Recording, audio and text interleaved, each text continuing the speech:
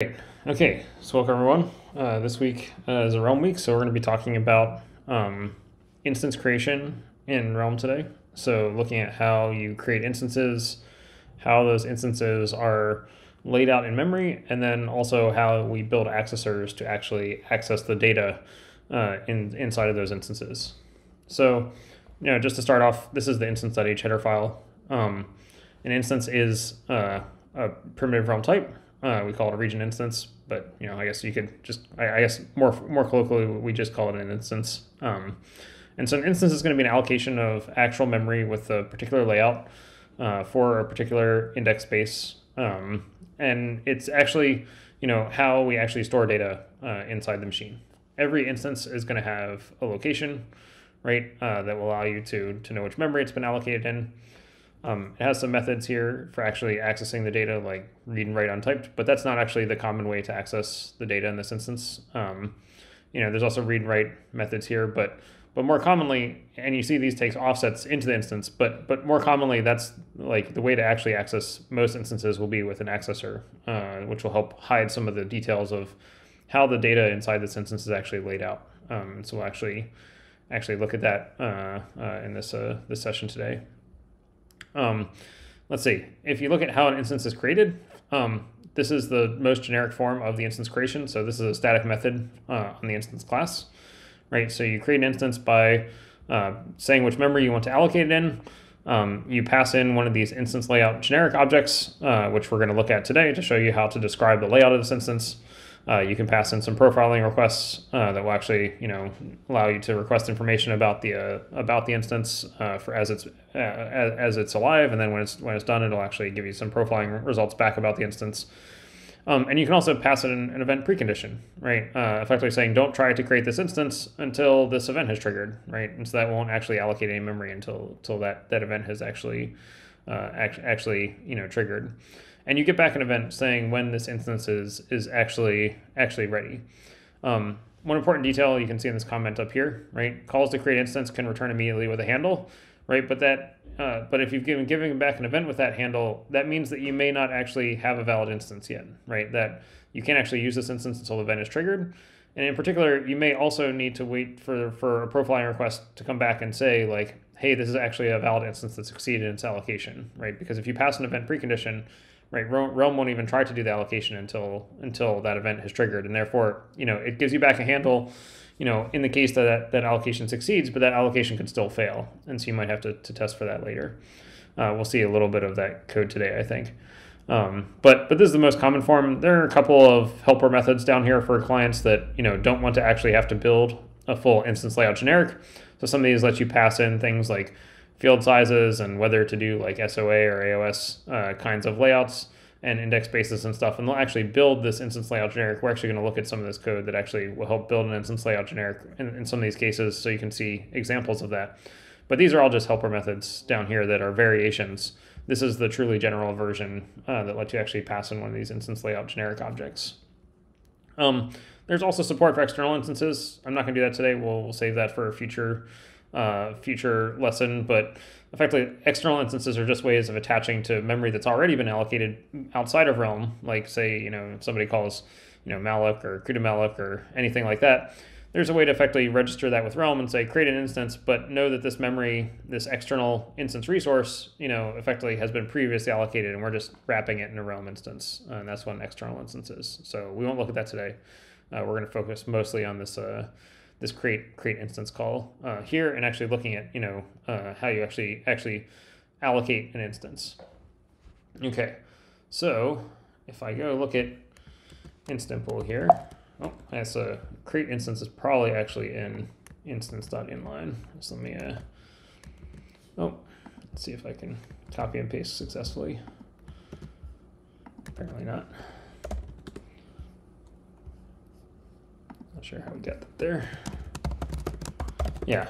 So here's create instance. Actually, this is the generic one, and you can see this this one, not the generic one. This is one of the ones that takes the field sizes, and you can see this calls this choose instance layout, which we'll actually go look at here in a little bit, and then it calls the generic one. Where is the generic one? It might actually be in the base class. Yep, it might actually be an instance.cc. Oh, and apparently that is not a file. So I thought I had memorized this, but apparently not. I might need to go digging for this one. Let's see.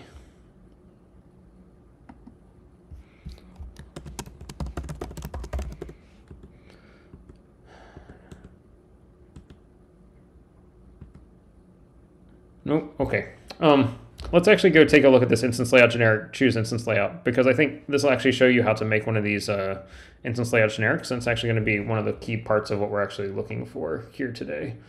So let's see if I find the right file over here. That's memimple. We want, let's see. Yeah, here it is. Choose instance layout. Okay, so how do you actually make an instance layout generic? So this is a class. Actually, let me show you what the instance layout generic type hierarchy looks like, and then we'll come back and see how we make one. So an instance layout generic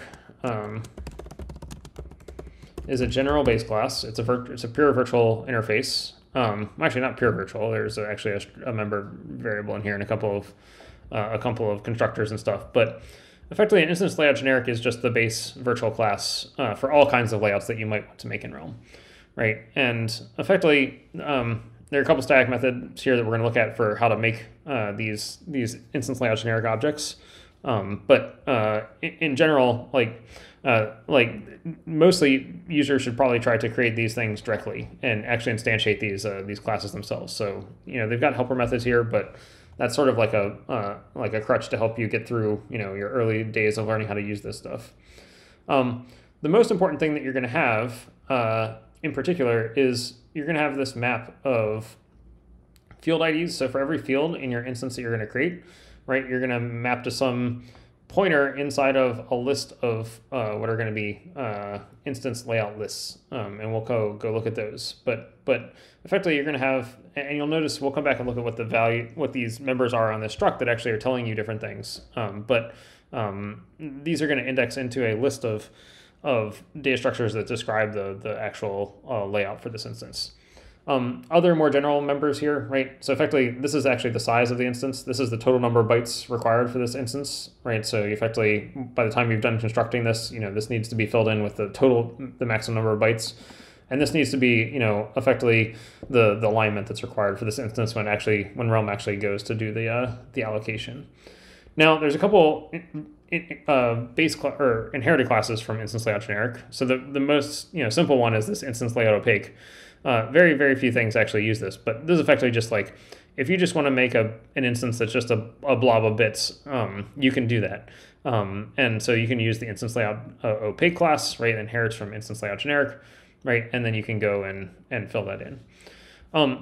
Let's see, the more common version of the more common use of, the more common derived class from instance layout generic is actually this one, which is this instance layout class. And in particular, let's see, you'll notice this one is actually templated, right? So this is actually templated on the number of dimensions in your index space for this instance, as well as the coordinate types for this instance, right?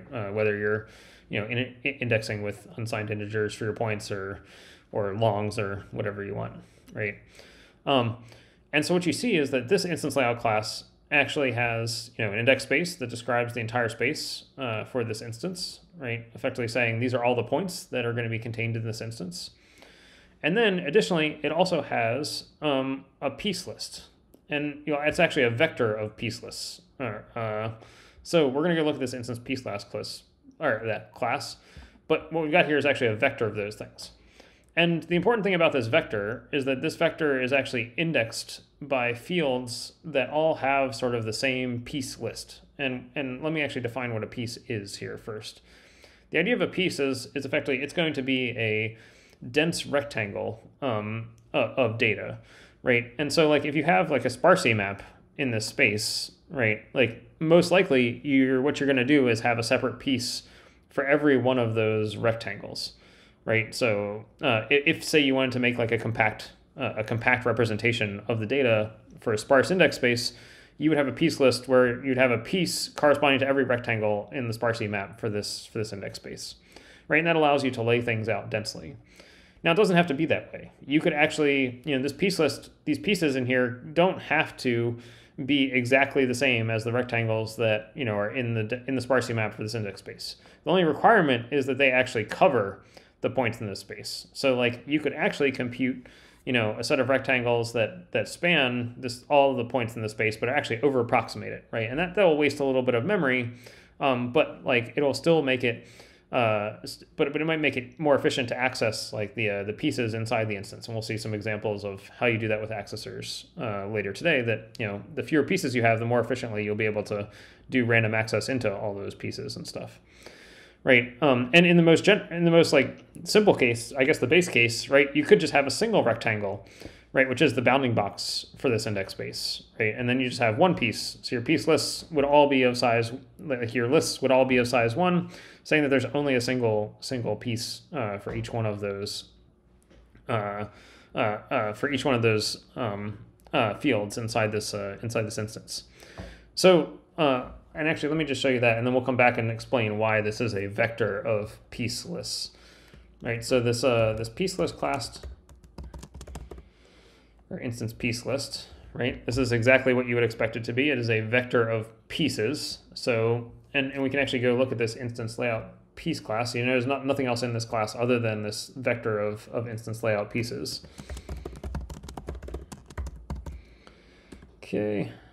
This is the base version of it, but there's actually, the most common one is this sort of instance layout piece that's templated, right? Effectively, this is the type erased version, right? Without any template class, and this is the templated one, which has your number of dimensions and your coordinate type, right? And it's just a rectangle describing the bounds as you would expect, right? And so your list of pieces, right, are effectively just lists of rectangles. You'll notice there's also an affine layout piece, which also contains, descriptions of the strides and offsets, right? You can see that inherits from instance layout piece. And actually, pretty much everything that, like Legion, for example, allocates are affine layout pieces, because we can actually provide all the strides and offsets. But, and so this is the most common case. So effectively what this is this is a rectangle, which is described with, it can be described by strides and offsets. This offset, actually allows you to offset a piece with respect to another piece inside of the same instance. So you can your rectangles don't have to be laid out all contiguously next to each other, right? You can effectively stagger them a little bit if you want to add some padding between the rectangles as you lay them out in memory, right? And so that gives you an extra degree of freedom there. And so Legion creates, affine layout pieces when it makes everything, and this is probably the most common case that we encourage other users to actually do as well. Okay, so coming back to this, like, let's see.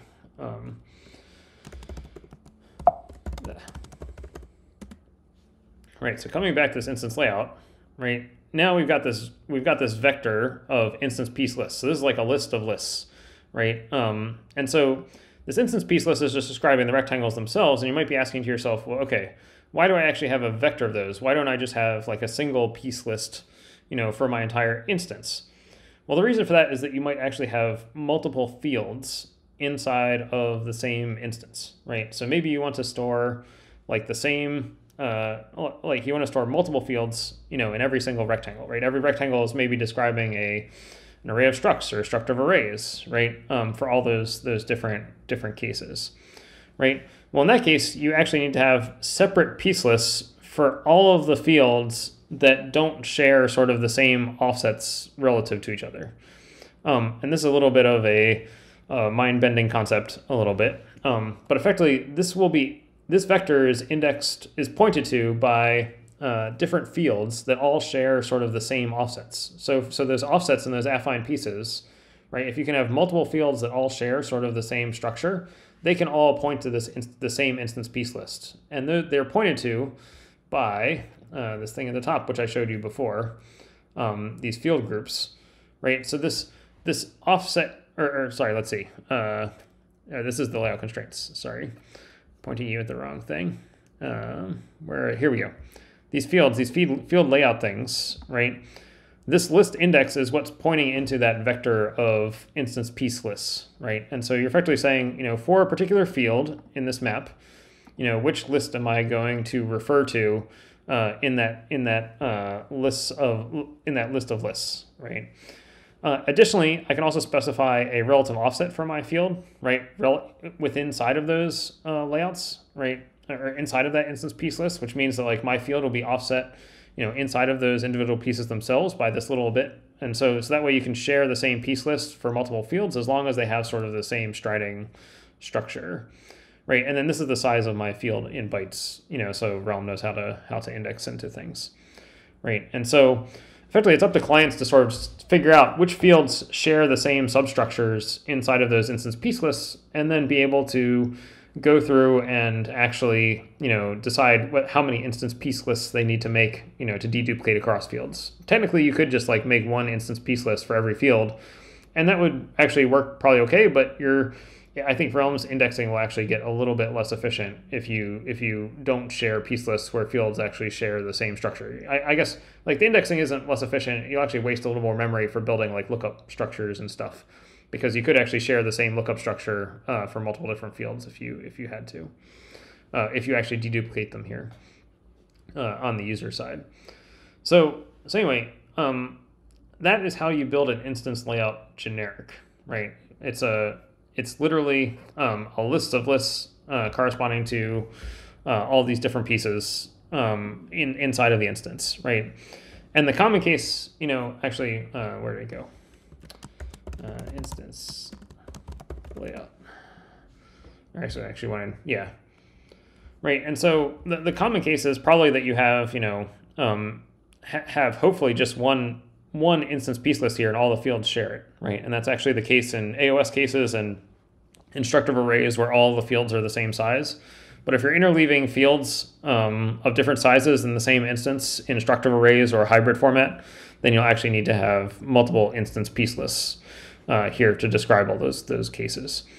So it's up to clients to build these things and then pass them into Realm, and Realm is actually going to take them and actually use those to construct the instance and actually be able to build them. Let me actually show you an example of actually doing this in practice. So this is the choose instance layout class. Right, this is a static method on instance layout generic. It's kind of a helper function to help build one of these instance layout generics, but it's going to build one of these things, right? And so effectively, like it takes an index space, a set of layout constraints, which are kind of like a helper class, and actually I can show you what that looks like. I think that's up here at the top. These instance layout constraints effectively say, what is my field ID? Do I have an offset for it? How big is my size? What alignment do I require for these fields? And then I can group fields, or I can just put all these fields into a set of field groups, right, and pass in those constraints, right? And those come in here from the user, and you also specify an ordering of dimensions. So like this is just, you can't really tile anything with this particular helper method, but you can effectively do like Fortran order or C order of dimensions and stuff. You can specify what order to lay out the dimensions in. Right, and so the first thing this does is it actually goes through and computes the piece bounds, right? So like if I have a dense index space, right, I'm just going to have a single piece bounds, right, for my bounds, right, for that index space. But if I have a sparsity map, I'm going to iterate over the sparsity map in there and then actually pull out, all of the little pieces. I think in this case we're actually building, yes, this is actually building a bounding volume box, which is just going to make like a single upper bound on this particular instance. So it's not even doing the sparse case. The sparse case is actually down here. I think you could actually pass in like a covering of rectangles, right, and actually propagate, effectively create a set of piece bounds that are actually like fully, like for all the different rectangles in this set, right? And you can actually see down here, right? This is actually calling this version here just with a set of piece bounds that are just of size 1, right? A vector of size 1.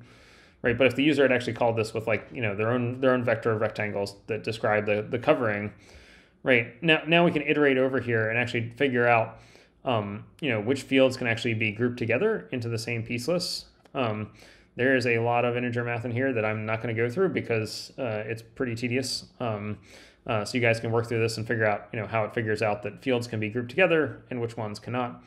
But down here at the bottom, effectively at the end, we actually end up, making, where did it go?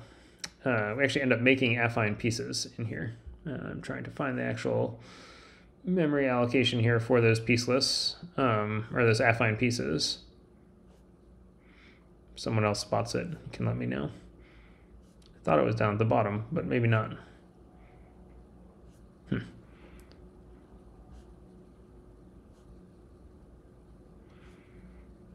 Oh, I'm blanking on it. I think it's actually, where did it go? Should actually be allocating an affine piece list in here.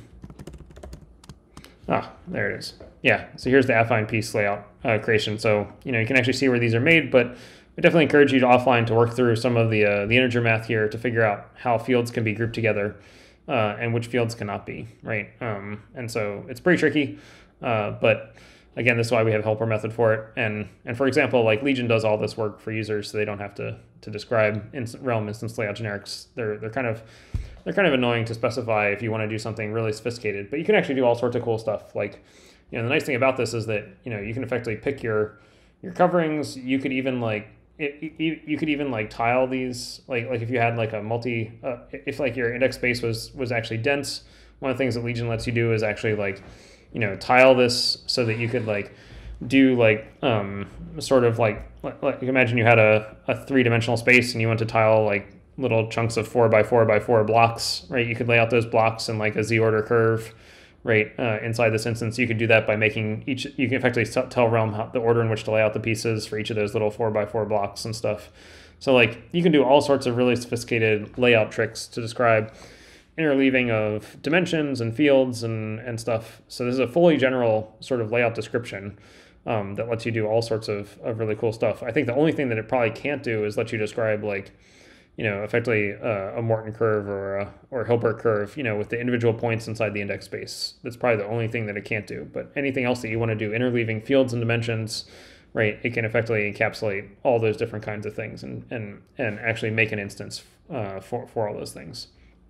So that's how you make an instance layout generic. Let's actually take a look at what happens when that create call actually gets done once we've got an instance layout generic. And we'll see why I described all the instance layout generic. It'll actually be very important for how we build accessors and stuff. Let's see. Okay, so here's the create instance call, passing in instance layout generic. And you'll see this turns around and calls region instance simple. Create instances, calling into the base classes the base impl class for a region instance, right, to actually make the instance. So we can look for region instance impl, create instance. Oh, let's see. Yep, here we go. Okay. So let's see. Pretty standard Realm structure here, right? We can get our memory impl.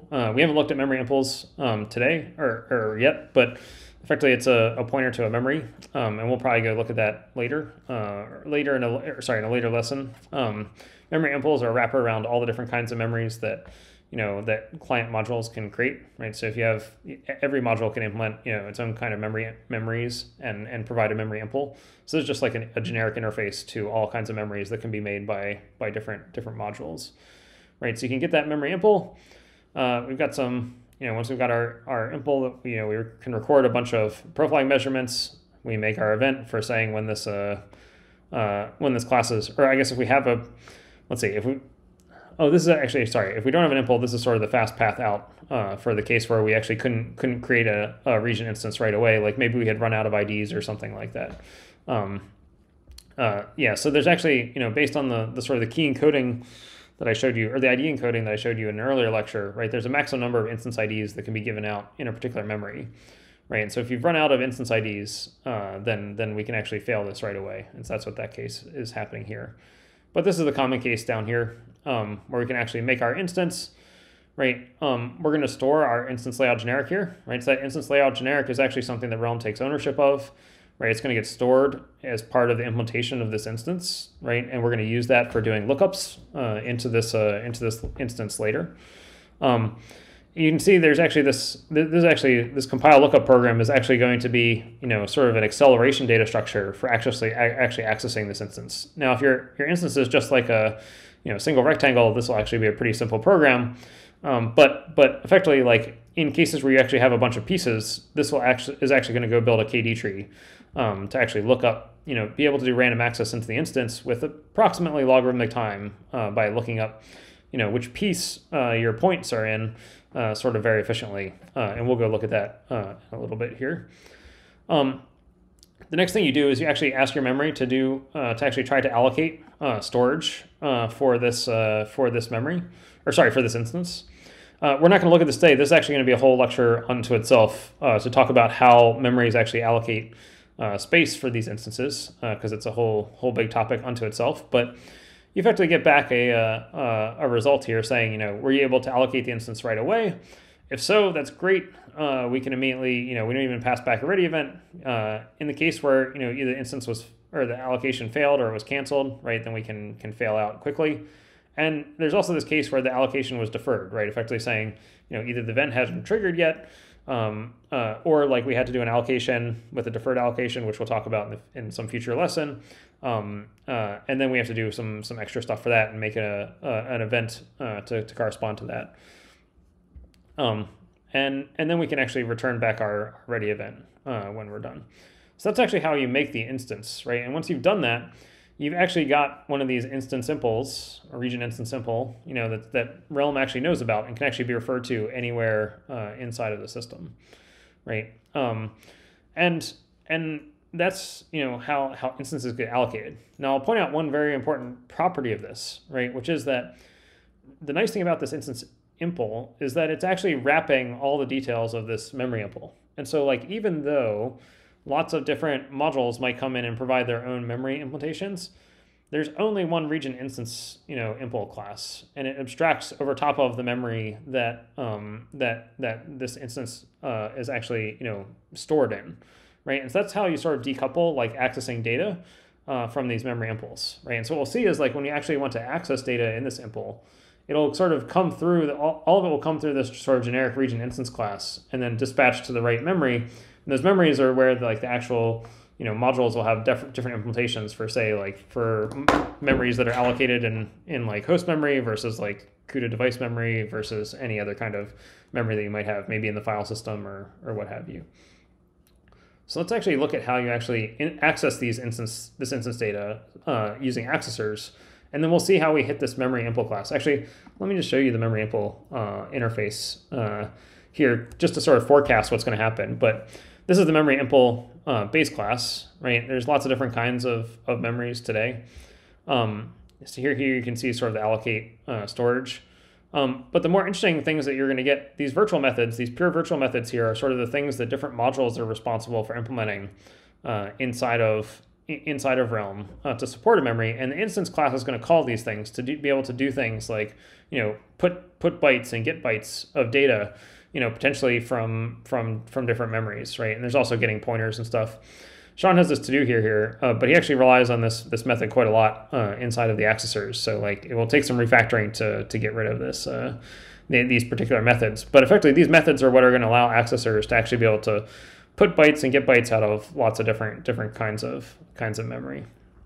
And actually, I think probably the more common case actually is getting these pointers. I actually think these get instance pointers are actually more generic because get bytes and put bytes are not. You notice that these virtual methods are not like there's no CUDA host device annotations on here, and that means that like you can't actually call these methods on the device, right? And so we'll actually see how the accessors kind of get around that by using some of these pointers. They sort of grab these pointers at the beginning of creating an accessor, and then they use those pointers to actually do dereferences into memory. Okay, so let's actually go look at some accessors a little bit. Let me find the instance layout class, or instance layout.h header file here. I guess it's over here. Yep. Okay, so this is the instance layout header file, which we were looking at before to describe piece lists and stuff. But there's also some other classes in here that are actually quite useful for actually accessing data inside of instances. So Realm provides this concept of an accessor, right? An accessor is effectively a way to get access to the data inside of a physical instance in kind of a generic way that's decoupled from the layout, right? You often want it to be the case that your instance layout doesn't, like when you go to index into your instance, you want that to be done correctly regardless of how it was laid out. Right. Now, obviously, there are performance considerations there. You probably want to iterate over like the points in your index space in an efficient way, and there's support for that. But you still want your code to be correct regardless of what order you iterate over points and stuff, or do random accesses into an instance. You don't want to be relying on raw pointers and stuff that are subject to changes of like layout and stuff like that. Right, so Realm provides accessors for doing that, and we have a couple of different kinds of accessors here. So the generic accessor is the first kind of this, right? Effectively, it allows you to have sort of a way to access into any instance, even ones that are potentially like on remote nodes, right? And you can just sort of do reads and writes on this. So you construct the accessor, by passing in an instance and a field that you want to access, potentially giving a subfield offset or, subrec that you want to access inside of that instance, right? And then you can do reads and writes to that instance through this accessor, right? So, you can read a point, you pass in a point and you get back, a value that is the field type, right, for this particular accessor.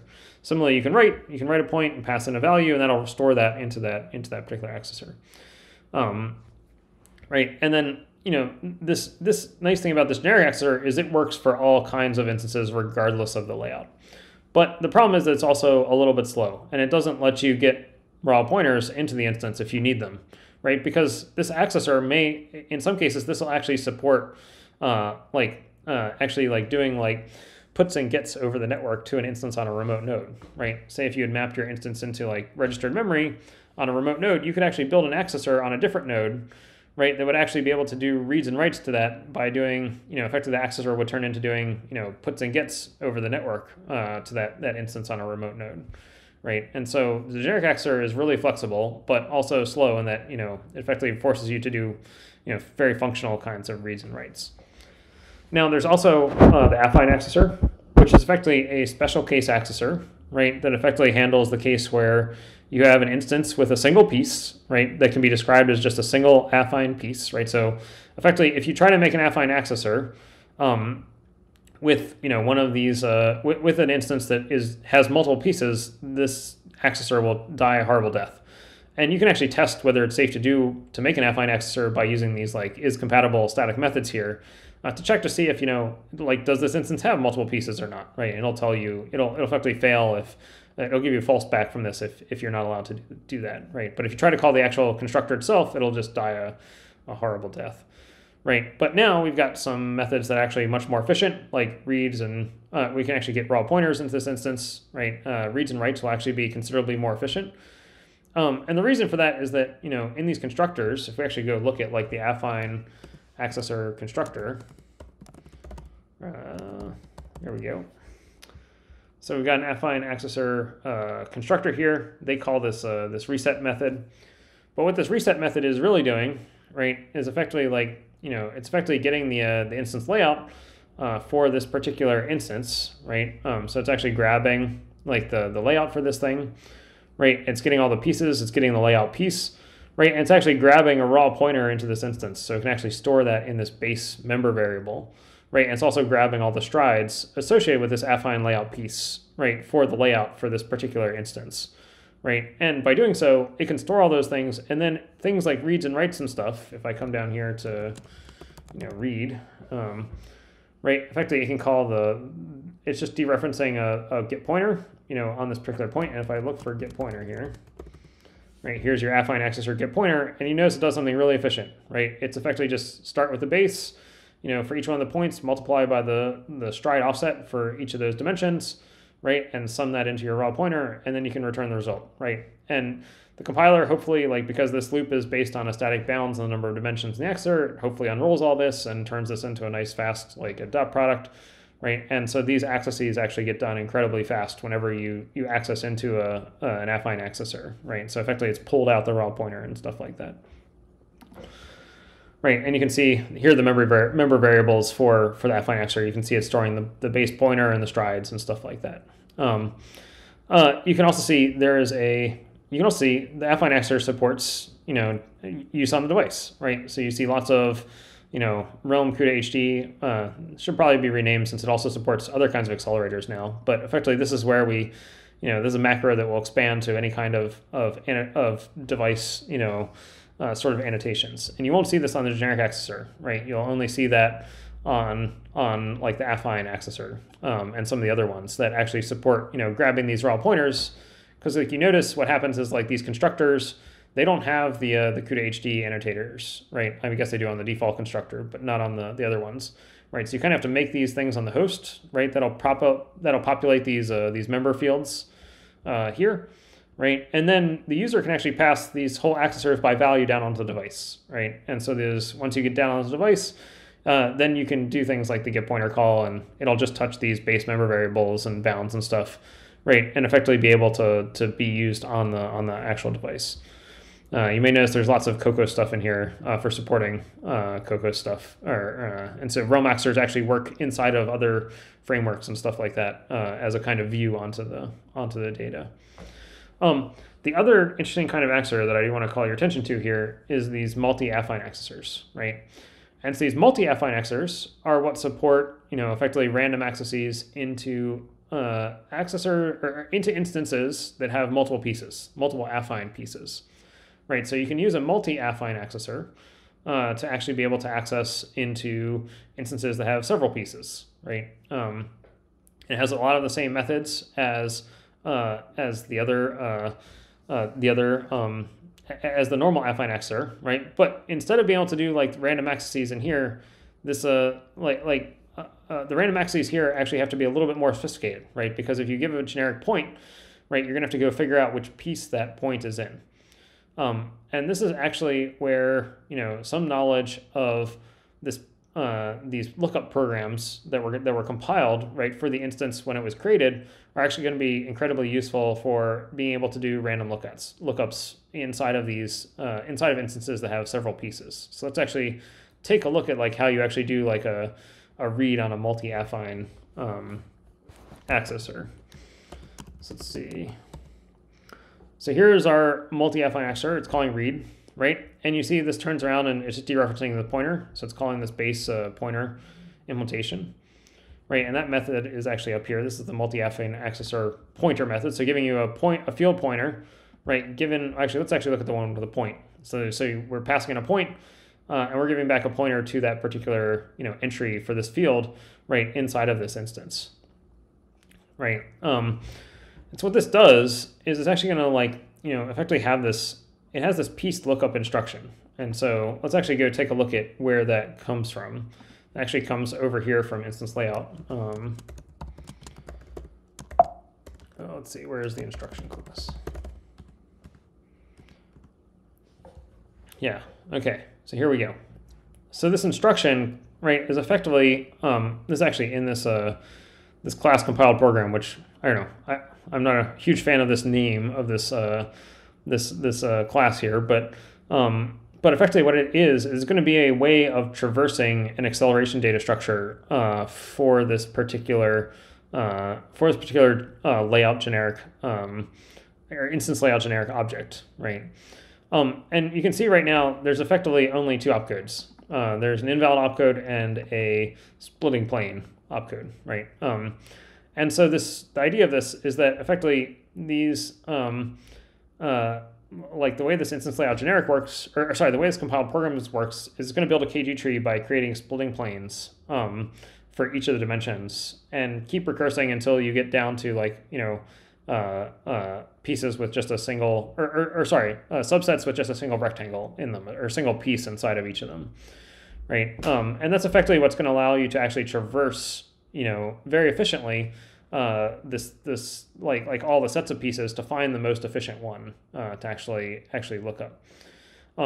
So if I actually go look, let's see if we can actually find this code in instance layout. I wonder if it's in instance layout.cc. Nope. I think it's over here in the header file.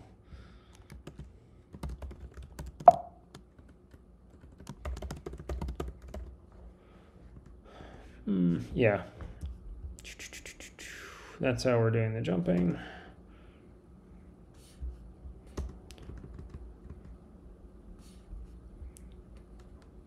Right.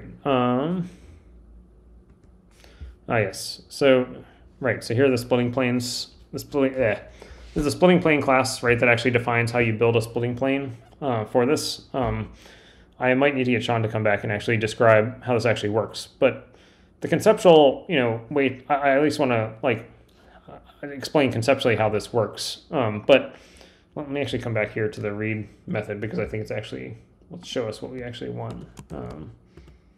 Actually, let's see. We want pointer on multi-affine. There we go. So, right, so the way to think of this is there's a list of instructions here. So you start with the start instruction, which is effectively the first splitting plane, right? And what you're going to do is you're going to iterate through the pieces, or through these instructions, right, through each splitting plane and figure out whether you want to go to the left or the right. Right, and these splitting planes work on alternating dimensions, right? They work on, for however many dimensions are in this instance, right? There's splitting planes that split, as necessary to keep subdividing the pieces and stuff like that, right? And so you walk through these instructions in order, right? And you grab the corresponding piece. You check to see if it, or I guess this is the case where you get to the very end, the actual last. This is the base case where you actually arrive in the actual piece and you test to see if it contains it. Right, if you contain it, then you're good. If not, you can go on to the next piece in this subplane. I guess we only subdivide until we have a subset or a certain number of or maximum bound on the number of pieces in a subplane, right? But then the more common cases is you consider iterating here, where you effectively you check to see which side contains your point, and then you jump to that next instruction in the program. So you keep walking through your KD tree. Right, until you get to the bottom where you've got some list of affine pieces, then you iterate through them and find the one that you're actually looking for. It's important to note that this actually is supported on the device. So these effectively these compiled programs with these instructions here are actually get copied down to the device as part of the accessor itself. Right, and so that actually allows for being able to do these KD tree lookups even on the device itself. Right. For actually being able to accelerate, to actually be able to accelerate lookups and stuff even on device. Now you might incur a lot of divergence and stuff in your threads and stuff when they're traversing, right, these different KD trees. So you have to watch out for that for performance reasons. But again, if they all take the same pieces, then they'll all be converged walking through all this logic, walking through the KD trees and stuff like that. So you can use all this stuff on the device. Watch out for divergence, but it's all there and supported. One other thing that I did want to point out here, if we actually go look at the generic accessor, here's the generic accessor class. Let's see, where's the read method? Right, so here are these read untyped and write untyped classes, right? So in the case where you're actually doing a read or a write for a generic accessor, right, they don't have pointers, right? They're effectively telling the instance, please do a read untyped or a write untyped, right, for doing reads and writes into this instance. And the reason for that is that if I actually go look at, let's see, where is inst.impl? Probably want inst.impl. Yep. So here's the read untyped and write untyped methods on that instance. Well, actually, these are on the region instance itself. I think we want region instance impl. Or actually, no, this is the right one. So, right, so we get the region instance impl, right? Then you can fetch out the memory impl for this, right? And when you do that, then you can call this get bytes and put bytes method, right? And remember, these are the methods that are sort of abstracted. They're pure virtual methods, right, on the base memory class. Where's my memory impl class?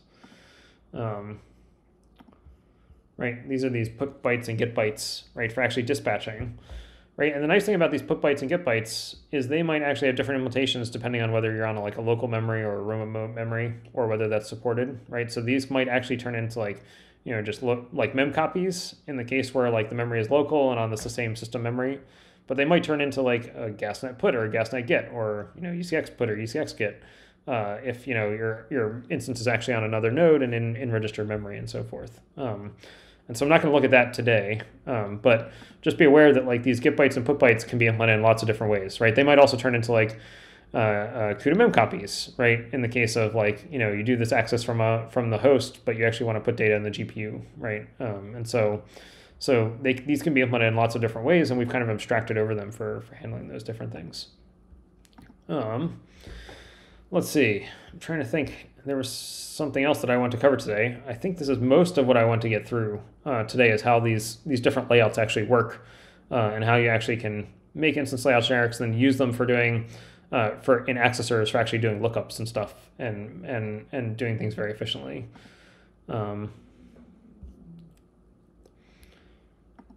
yeah, so I think that's all I have for today. I'm happy to take questions.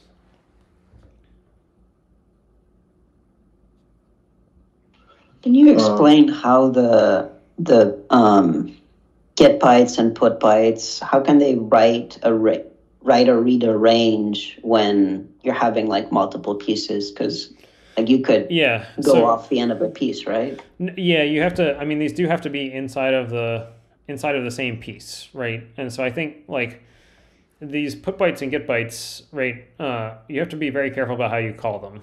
You do have to call them. I mean, I guess there's probably no safety here in the sense that like you could end up dispatching, and I think I would have to ask Sean if he actually uses this anywhere. Like technically, these put bytes and get bytes are going to be ignorant of the pieces, right? They're literally going to look into the memory, and wherever the pointers are in this offset, right, they're going to scribble, right? Or I guess this is get bytes, but if you're going to do put bytes, right, it's literally going to look in this offset into the instance, right, and then scribble, this number of bytes in that location, and you could potentially like scribble past the end of your piece and stuff like that, right? And so you do have to be careful about how you use these things. They're kind of ignorant. They're literally just like put the bytes and get the bytes. They're not gonna check for pieces or any other fancy stuff, right? So you have to have pre-computed these offsets into the instance correctly. That's one of the things that I probably should have mentioned is like there are no bounds checks on these accessors. In Realm, there are no bounds checks on the accessors. That's a Legion feature, right? So wherever it's in simple is like if you look at generic accessor, where'd it go? Right, there's no bounds checks on these. You can read and write points that are outside the bounds of your instance and maybe scribble or read from memory that you actually shouldn't, right? So Legion has bounds checks on accessors, but these don't. But Realm accessors do not. So anyway, Manol, to answer your question about the put bytes and get bytes. Yeah, and I assume you also can't safely advance a pointer. Like once you get a pointer from the instance, there's no support for like advancing it and jumping over to the next. There is a little bit. There is a little bit. So actually, let's go look at the affine accessor here. So in the affine accessor, let's see. Actually, interestingly, I don't see it on the affine accessor, but I know this is on the multi-affine accessor. So like one interesting thing you can do, this is on the multi-affine accessor. We could actually probably conceptually do this on the affine accessor as well. But so here you can actually ask for a pointer to a rectangle of points inside of this instance, right? And to get the strides. Now this rectangle has to be in a single piece, right? So we're going to look up this rectangle, right? And it has to exist in just one piece. If this rectangle spans multiple pieces, I believe this code dies a horrible death. Let's actually see if we can find it here. It's affine accessor. There's the point. Okay, so here's the rectangle version of this, right? So let's see. This is the sort of the fast path where we're, effectively these accessors actually keep around a little bit of state, which actually track to see if like, if you're accessing in the same piece as the previous time. They'll have a fast path here, right, to effectively detect that and otherwise go look up the piece. So let's see. This is traversing here. Yeah, so I think I'm actually looking at this code. I feel like there's actually a bug here in that this doesn't return. Like if it can't hit in here, right? Yeah, I think there's actually a bug here. I bet you no one has ever actually tested this code. But effectively, what I'm looking at is like in the case where this rectangle doesn't exist inside of one of these affine pieces, right? You're not going to hit here, right? Like effectively, this is testing to see if the rectangle is contained in the affine piece. And if it is, right, then we can return. But there's like no return statement here in the case where we never hit, and this is a while true loop. Like we could keep going around this loop. We might iterate off the end of the list, I think, actually here. I guess if I becomes null, oh yeah, so Sean at least has an assertion here that I never becomes 0, right? So that would you'd probably hit this if you walked off the end of the list.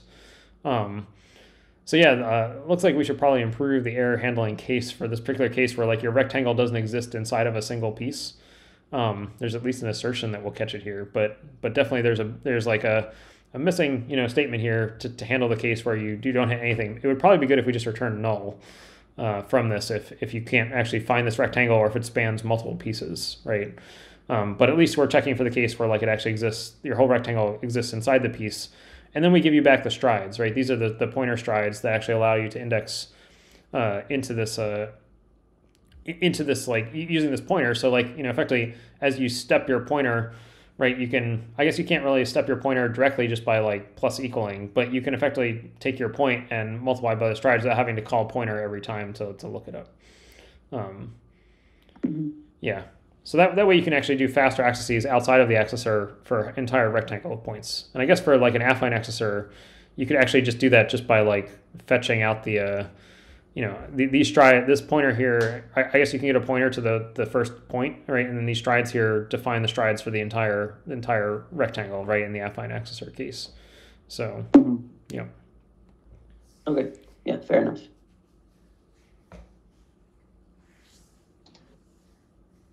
Thanks, Michael. I think that was pretty good talking. For me, it was an insight about the building the cottage tree. I knew that, but I feel it's not really documented anywhere, so I kind of think it would be good if we just nail it down some on paper, so to say. Whatever that's going to be in documentation or photos or anything else, it's probably going to be useful. Yep. I mean, more documentation will continue to be good. I'm trying to give you guys a flavor of how these things work and point you in the right places. Yeah. Like I left a lot of details unspecified about how those compiled programs work.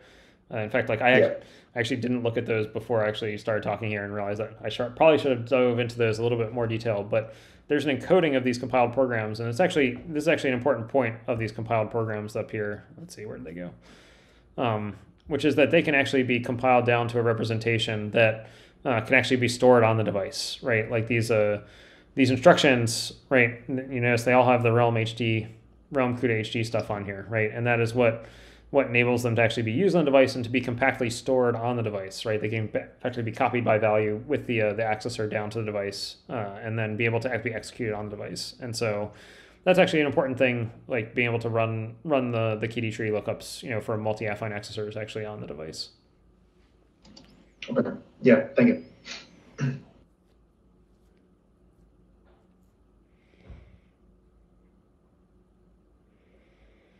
Okay. Is it feasible within the time limits to explain how you would do that tiling you were talking about, where you have like, I assume you meant that like I have a 2D thing, but then but it's dense, but then I tile it in like 2x2 or 4x4 or something. Yeah, so I mean, actually, we can definitely do that inside of this the time constraints here. Let's see here. So let me actually come up here to this. I'll come up here to this this choose instance layout helper method to show you how you would actually change that, right, to actually be able to do like the tiling. So I'm going to assume that we're going to come down this dense case. So what we've got is an index space that's like a big rectangle of like, let's say it's like 2D point. This is a 2D index space with no sparsity map, right? So it comes down here in the dense case, right? And we've got just like a set of bounds that define the entire rectangle for this index space. So let's say we wanted to tile it, in let's say like 4x4 chunks or something, like 4x4 tiles, right, for this 2D index space, right? Well, all you have to do then, right, is effectively like loop over, like you effectively want to loop over the rectangles, the tiles inside of this bigger rectangle that defines the entire index space, right? So you chop it up into 4x4 blocks, and you specify each of those 4x4 blocks as a new one of these piece bounds, right? So you effectively would need like 2 for loops here. I mean, like this is templated. So let's imagine we're just handling the case where n equals 2 here, right? And so I could write like a doubly nested for loop, right, to kind of loop over each of the 2 dimensions, right, and walk through and create rectangles, for each of those entries, right? You sort of step by strides of 4 through each dimension, right, and update the lower and upper bounds for my rectangle accordingly as I step through each dimension by strides of 4, right? And I just keep pushing rectangles onto the back of these piece bounds, right? This is just a vector of rectangles. Right, and actually the order of these rectangles is the order in which they actually will get laid out in memory in the instance, right? And so effectively you could create like those 4x4 tiles for that 2-dimensional index space, just by iterating through them and the order in which you iterate through dimensions, right? The order of, do you, like your for loops, do you do X first and then Y second, or Y first and then X second, right? Like that defines the order in which you lay out these or push those rectangles into this list of this vector of rectangles. And then when you come down here into the choose instance layout with like the list of covering rectangles, right? You'll actually see like, we actually are looping over this covering. Let's see if I can find it here in this mess. Here's the loop over the covering, right? And that actually will create the affine layout pieces for this particular piece list or instance piece list, right? In that order, right? And the order in which you put these affine layout pieces into that list, this instance piece list here, right, actually defines the order that they'll be created in memory, right? And so that's exactly how you get an instance that's potentially tiled, right, for like what is normally like a dense index space, right? And this is actually exactly how Legion does it for you whenever you ask for, whenever you use a tiling constraint in Legion, it'll just make lots of pieces, right, for each of the different tiles that you're asking for. Would this require a KD tree to traverse or like index into? Yeah, so right now Realm doesn't have any knowledge of the like intelligent tiling. Like it doesn't realize it can do modulus logic, right? I think we would probably want to make like a new kind of accessor, right, that effectively knew that it was tiled, so you could actually do like the modulus lookup to figure out like which piece you're in without having to walk a KD tree, right? But today you would just kind of have to use the multi-affine accessor today, right? And it would use the KD tree kind of lookup. Now the KD tree would be very efficient because, right, like you've tiled it, so the splitting planes are very efficient and stuff like that for random accesses. So it would still be pretty good, but maybe you could do better if you knew that like, the pieces were laid out, in some deterministic way. You could actually compute which piece you were going to be in and then jump to it, right? Without having to do the KD tree lookup. But I think that would require a different accessor kind to be made to actually do that. Makes sense. Thank you.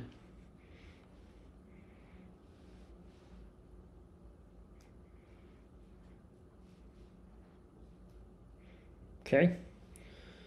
Any more questions?